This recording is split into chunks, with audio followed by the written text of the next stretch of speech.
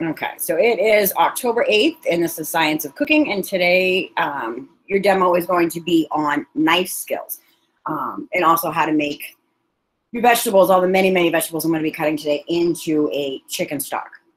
All right, so I have here an assortment of veggies for you, okay, that are what we call aromatics, right? So things that are going to give a lot of flavor to a stock, but also great for practicing your knife skills and your cutting and things like that as well. Okay, so if you have any questions, just throw them in the chat. Other students, you guys can feel free to answer people's questions if they missed something before they came in. So I have celery, right, with some celery leaves too, right? So when you buy a bunch of celery and you have this in the middle, oftentimes people throw away the celery leaves, right, because they don't know what to do with them. These are excellent for a stock. Right, the celery leaves are actually the smallest part of the celery because it's still growing on the inside, and actually is more tender and more flavorful. So don't throw away your leaves for stocks and soups and things like that. Throw those in there, right, to help give it more flavor. Okay, good old-fashioned carrots, right? These have all been washed and cleaned. You don't have to peel things for your stock. You can still use the ends, what they consider, you know, the scrap pieces. I will peel to show some cuts today, but this is all going to end up in this big stock pot that I have here, starting with a little bit of cold water for it, okay? And also onions, right? You can use any kind of onion, a white onion, yellow onion, red onion. You will get a little hint of color from the red onion, but not enough for it to matter after the stock cooks for like 6 to 8 hours, okay? And then garlic, another aromatic, right? And this is going to help add some flavor to the stock. So this is a bulb of garlic. So I'm going to open this up afterwards and show you guys how to mince the little cloves, the individual cloves. Okay. So there is a difference. So if it says 1 clove of garlic, it doesn't mean this whole thing. It just means the one piece on the inside, which you're going to see. Okay. And then to make the chicken stock, to give it chicken flavor, right? Use chicken scrap pieces, bones, things like that. So for today, we've got some chicken paws, chicken feet, right? They're cheap, they're low costs, and you know, you may be able to save chicken bones and things left over from meals. If you roast a whole chicken for dinner this week, save that carcass, all those bones, throw them in a Ziploc bag, throw them in your freezer, and then the next time you're ready to make a chicken stock, pull that out, throw that in the pot, right? Don't waste any of that stuff. But I am going to start off today with the celery because that's one of the easier things to cut because it's softer, right, than your carrots. Carrots are good to practice with, but they tend to be a little bit harder, right? So it's, you know, something that you want to be really careful when you're cutting. So I've got my cutting board set up here. Just going to grab a cloth. Okay, so I've got my wet cloth that I'm going to put under the cutting board so that it won't slide. And then I have a chef knife here ready to go. I also have a paring knife in case I need it, right? I've got my towel, you know, so I can wipe my hands and things as I go. And then the other thing that I have is some spices and stuff that'll go into the stock after, okay? But like I said, I'm going to start with the celery first. Now, when you're looking at stalks of celery, like I said, oftentimes if you're trimming these down to put into a dish and things, you want to look for any bad spots, which you would consider things that are a little bit dried out and stuff. For our instance, this is be able to go right into that vegetable stock. So I'm not going to throw any of these pieces away today. They are going to get saved and go into the pot. Okay. So normally you would cut off the end on the bottom as well, right? Like I said, these are great for stock. These can also be put into a bag into the freezer until you have enough of them to make a stock. Now I know that I've got, you know, say a dish that I want some celery sticks to go with, you know, a veggie platter or, you know, maybe some chicken wings, things like that. So what I'm going to show you guys today is that bâtonnet cut, right, to make the little sticks. So remember with your knife, 3 fingers on the handle, right, 1 finger on this side, your thumbs on this side, so that way you have a nice tight hold on your blade as you go. And these are all sharpened yesterday in class, right? So with this here, I want to have about 2 to 3 inch pieces. So when I'm looking at that size piece of celery, I'm going to be able to get about 3 cuts out of it, right? So I can have it somewhat on a uniform size. When you're making your cuts, you can put the celery this way, right, where it's going to go down, and I'm just going to make my little sticks, okay? So the key is to try to have things as uniform as you possibly can, right? So when you're having your sticks. You can also cut around something, okay?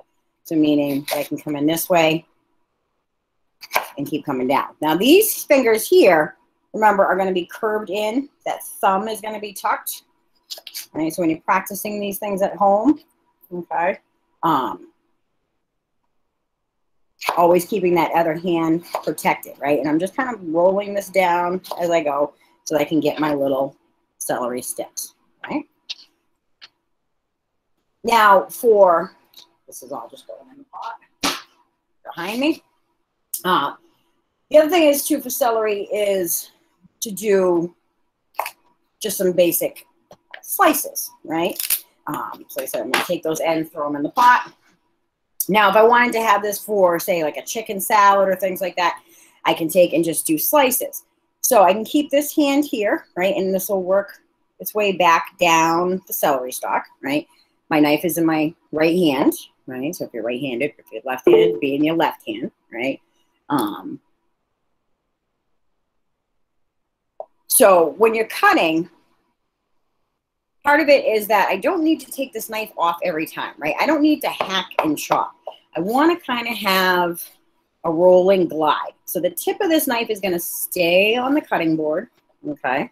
And I'm going to come in and I'm going to feed that celery a little at a time. And if you're real nervous at first cutting, right, keep your hand further away. You don't have to be right up close. You can stay further back, right? And I'm just going to feed the celery in. Okay. As you get more comfortable with it, you can get up closer to that. And then I just slowly keep, with this hand, pushing that celery piece a little bit forward. Right. Now I'm taking all these different cuts today. Like I said, and going in the pot. But that trick is to keep that blade on the board, right? So you're just rolling it through gentle. There's no need to whack things all the time, right? You're not trying to kill the celery. Okay. All right, there's a bad spot on this piece. I'm going to cut that out. Put that to the side. Like I said, if anything's damaged, I don't want to save it.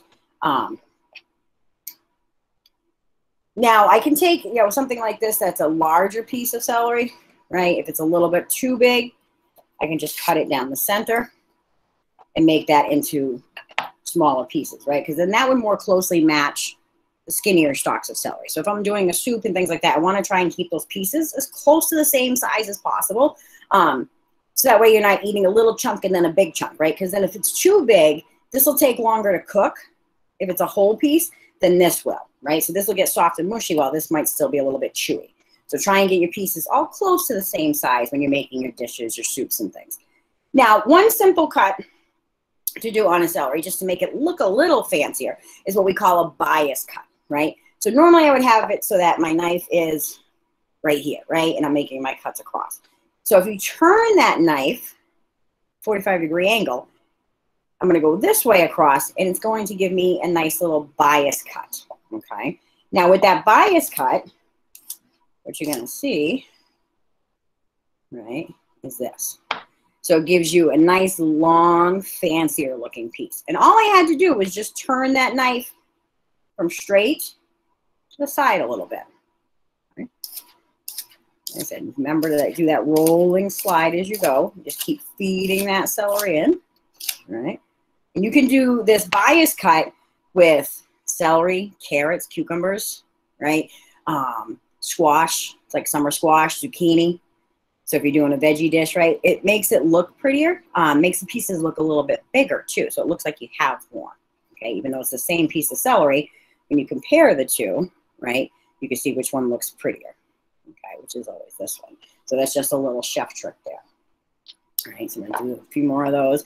Like I said, so instead of having it straight, having it at that angle, right? And I said you can keep these fingers back further, or as you get more comfortable, just you can go closer. Just remember to keep them curled in like a claw machine. Okay. And we have our celery there. Okay. All right. When it comes to the celery leaves, like I said, I don't want to waste those. These little tender pieces of celery, I'm just going to take and just rough chop this real quick. This is going to go in the pot, that center stem. But the leaves I want to use as well, right? Like I said, because these have a lot of that actual celery flavor, more than the outside big stems do. So for this, I want to take and bunch it up as much as possible, right? And this would be similar to a chiffonade that you could do with basil. And I'm just going to slice through, right? I want to get this at least started, right? To chop up my leaves. Because this will help release all the flavors from that, right? Same thing you would do with fresh herbs. And then I could put my hand up here, and I'm just picking up the back of the knife, right? I'm still keeping that tip of the knife on the board. I'm just coming through, right? Scrape it back into a pile.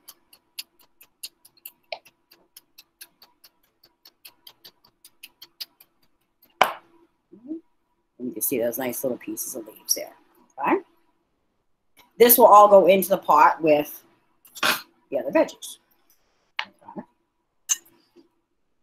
So the next one I'm going to show you is going to be the carrots. Now, carrots you can do all kinds of little fancy cuts with that I showed you yesterday on the handout.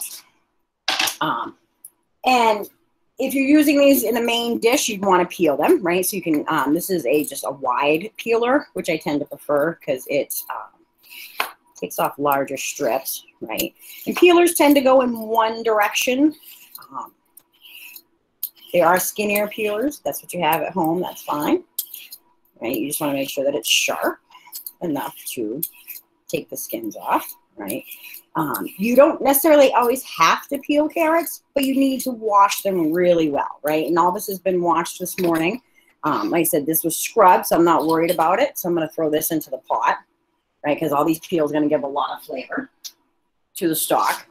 Same thing with the ends, right? So if I trim off the ends, those can go into the stock pot. So these are the kind of scraps that you would normally save. And then you have your carrot. So if you were doing a nicer dish or soup, you probably want to peel it just for aesthetics, for looks, more than for actual need to, right? Like I said, it's all about just having the carrots nice and clean, okay? So I want to take it, I'm going to cut this in half to make a more workable piece. Now, if I wanted to do sticks or cubes or things out of a carrot, it's hard because it rolls, right? You get some movement to it. So what you want to do is carefully take off one side. And this is why you want to have those really nice sharp knives, right? So I'm making a flat spot. So now I can set the carrot down and it's not going to roll across the cutting board, right? It's going to stay here. So what I want to do is square this carrot off to help give me more of a square shape. So I'm going to come down this side, and I'm going to flip it. I'm going to come down this side. And I'm not worried about this going to waste because this is all for my stock pot, right? And I'm going to come down on this side. Okay, so now I have my little squared off piece of carrot, right? And I'm going to make some slices as I go down. So I get 3 or 4, take 4. All right. And then I can make carrot sticks out of this, right? So now that I have them squared down, I can come in and I can cut some little julienne sticks, right? A little thicker would be a bâtonnet cut. I can do them really super fine as well, or I can turn these into little cubes. So if I wanted to have little tiny diced carrots for my soup or for a rice dish, you keep your fingers back as much as you're comfortable with when you're first starting out, right? And now I'll have my little small dice, right? Little fine dice pieces. Okay. So I can do this into a finer cut, right? Like I said, these are all about the same thickness. So I can put this on what they call a crudité, which would be a vegetable tray. So maybe on the holidays, you have a veggie tray out on Thanksgiving or Christmas and things, right? So people can snack on while they're waiting for dinner to be finished. So you want to have them all about the same size, right? Like I said, or they could go on the side of your buffalo wings. On this piece of the carrot, I'm going to take and do the same thing. I'm going to square this off, but I'm going to do a much thinner cut because I want to do a really nice fine julienne, right? Which would be more of your matchstick cut. Okay. Let me get some of this out of the way. All right. So for that, instead, I want to be really, really thin. Right? So thin enough where I can actually bend the carrot piece, right? And that's going to give me my really nice, fine cuts. Okay. I can take and stack some of these. Okay. And then the same thing, I'm going to do a nice thin cut. So now if I was doing a stir fry, I want something that's really cut thin and small, right? So that it'll saute up really quickly. Okay. Show you that again. That's it, just nice and thin. So just try to keep nice straight lines. And this is the best way to practice, right? Is just to keep doing it. So maybe you make some fancy, you know, fine julienne carrots for dinner, you know, this weekend, right? Practice makes perfect when it comes to any kind of knife skills and knife cuts. So don't be afraid to try them over and over and over and over again. You can never be too good at your knife skills, okay? So let me put this into the pot real quick. So this is going to be filled with all kinds of different size pieces and cuts and things. I said with those carrots, I'm going to show you that bias cut again so you can see real quick. Let's give this a quick little peel so it looks nice. Right. And if you want to do, you can do just plain circles with your carrots, or you can do more of those bias cuts. And right now, this time of year, carrots are in season in our area. So they tend to be really, really big, right? If they were small, skinny little carrots, doing a little circle cut is a little bit easier because it is smaller, right? It starts to get, you know, if you're doing a circle cut this size, right, that's a little bit too big to put in somebody's soup, okay? But I could still do it with this piece down here, right? And I could just have some, remember that rolling cut, and I could have my little circles, right? So these are just a basic circle carrot. Good for soups, you know, beef stew, things like that. That's a good size. You know, you don't want to be too thick on the cut because it'll take a lot longer to cook the thicker that it is. Right. Now, when I get into these thicker parts of the carrots, like I said, they tend to get a little bit too big.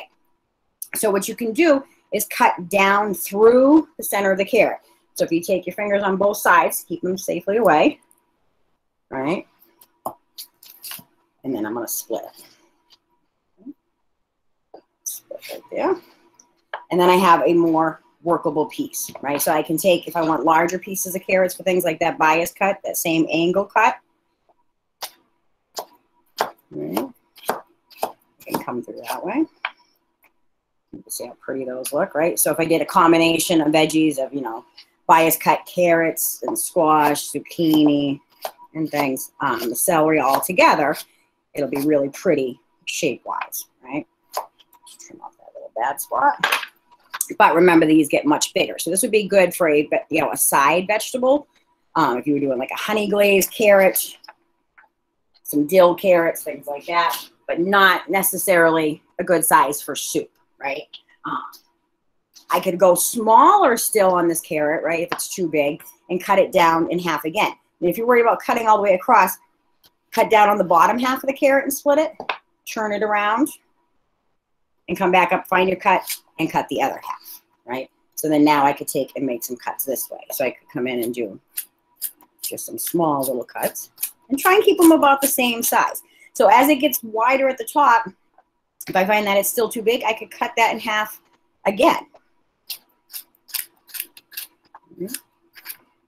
And then this would be a good consistent size carrot to go to, you know, into all kinds of dishes. But it'll cook about the same amount of time because it's the same size, right? And I can still do that bias cut, this piece here.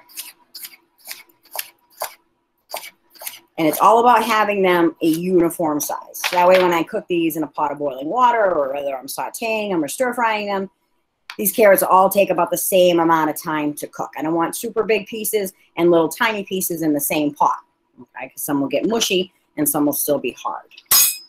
All right. Another fun one, which is every student's least favorite when we start cutting these, but very necessary because of flavor, right, is onions. Okay. These are just plain, you know, good old yellow onions. When you're looking at onions, I grow these in my garden, right? This is the root end. This is what goes down on the ground. They grow up with dirt up around the outside. And this is the stem end. So you get these long green shoots that come out of the top. And as the onion ripens, that starts to dry out. You trim that off, and then you're left with the little onion top there. And then you've got your peels, right? So these onions make their own peels. So this is just the outside layer of the onion. After it's been out of the dirt for a little while, it starts to change color and makes itself its own little package, okay? So with the onion, what I'm going to do is a couple of things. I don't want to take this root end apart, okay? I want to keep this intact. This will make it easier for you to learn how to cut because the pieces aren't going to be falling apart all over the place. So I'm going to trim off that stem end instead, right? The part that comes up out of the ground. So I'm going to trim that off. But remember, this can still go in your stock pot because it's just the onion skin, right, and stem. So in the pot it goes. Now I'm going to put my onion this way, okay, just a little bit. And I'm going to cut right down through the center of the root. Okay. So when you're doing this, you can put your hand on top and use that to help push your knife down. Okay.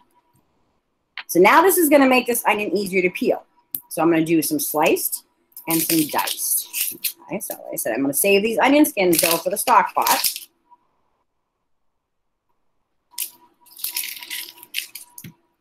And keeping that root intact keeps all those little many layers. So if any of you guys remember Shrek, right? Onion has many layers. You want to keep that all together. It's just going to make it easier to peel and easier to cut, right? So all that goes to the stock pot. All right. So now I'm going to do a couple of things. I'm going to do some sliced onions here. Now, when you're looking at the onion, right, you can see a little rainbow shape, right? Here's my rainbow curve. So I want to make some rainbow slices, okay? So that way, when I slice it down, if I wanted to put these on some burgers, or I wanted to have some, you know, sliced onions and peppers to go with some grilled sausages or things like that, I want to have some nice cuts. I don't want to go this way because the cuts are going to look a little strange. I want those nice half circle pieces, okay? So for that, I'm going to hold the onion back here towards the root end right here, right? So the root end is towards the palm of my hand. And then I'm just going to slice down. Right. And you're going to see,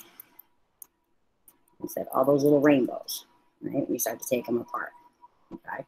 So these pieces are great for putting in tops of your tossed salads. It says you want to throw a couple of strips of onions on your burger, or if you want to saute them with some, you know, bell peppers. It's a great size, right? And I could go thinner on that too. You know, it's just the amount that you slice down. You know, so if I wanted some real nice thin sliced onions, just do a thinner cut, okay? But remember, when you're doing sliced onions, look for that rainbow in the onion.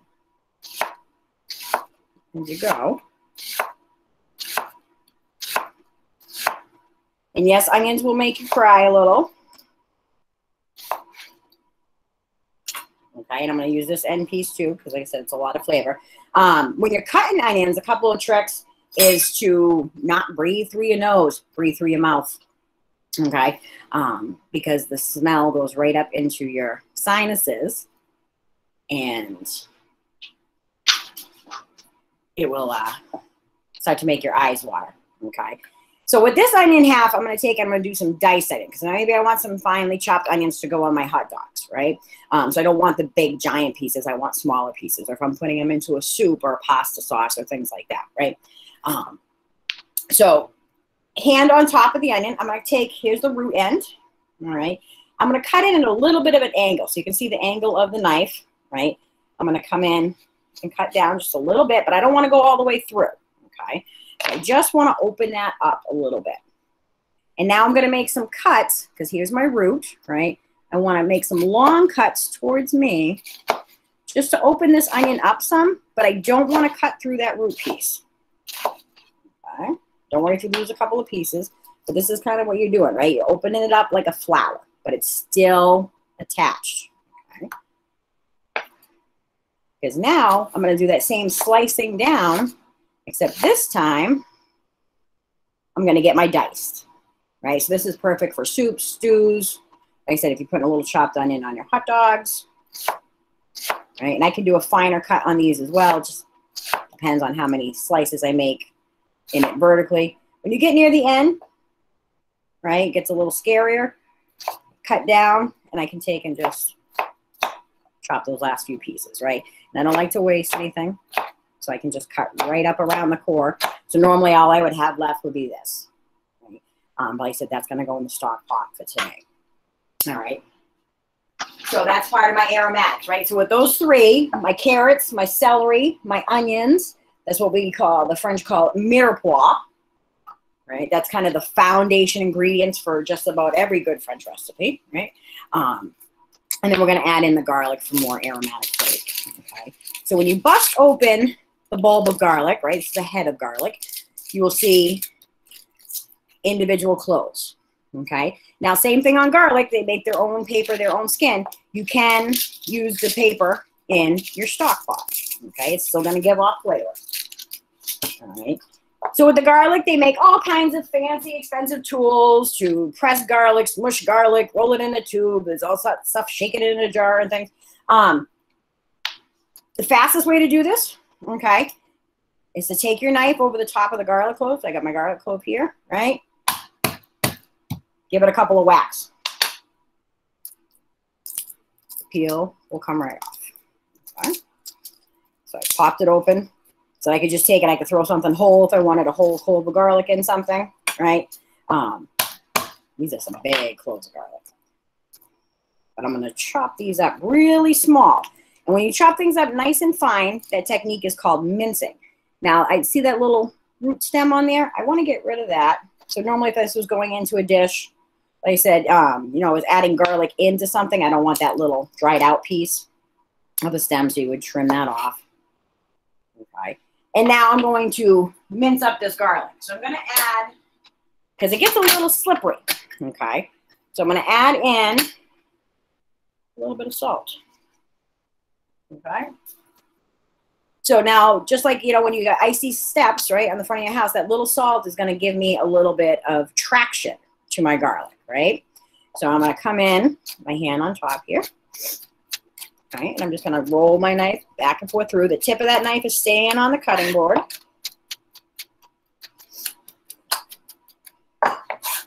Right, and this would be like a chopped garlic at this point, right, because it's a little bit rougher. If I want to have it minced, it just means I need to cut more, right, a lot more. Right. So just keep running that knife through it.